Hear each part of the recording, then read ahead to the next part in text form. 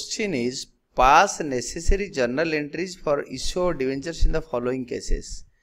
Rupees case A, rupees 40,000 15% debentures of 100 each issued at a discount of 10% redeemable at par. Issued at a discount. Draw the issued at discount redeemable at par. Draw the journal format. Journal entries of dash dash limited. Journal format is ready. First entry, bank account debited to debenture application account. Being debenture application money received by the company, rupees 40,000 debentures worth issued at a discount of 10%. That is 40,000 into 10%, 4,000.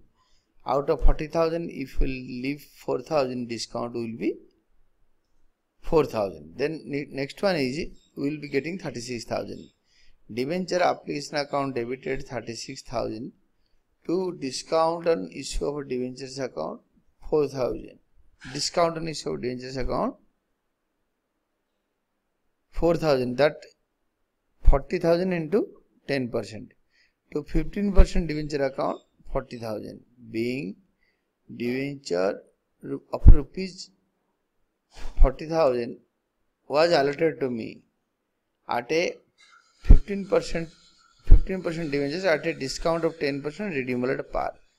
Hence the allotment was done on this 40,000 debentures and we got 10% less. The discount on issue of debentures is 10%, 4,000. That means we got 36,000. And journal are always totaled, that is 76,000 both debit and credit columns. This is the final answer.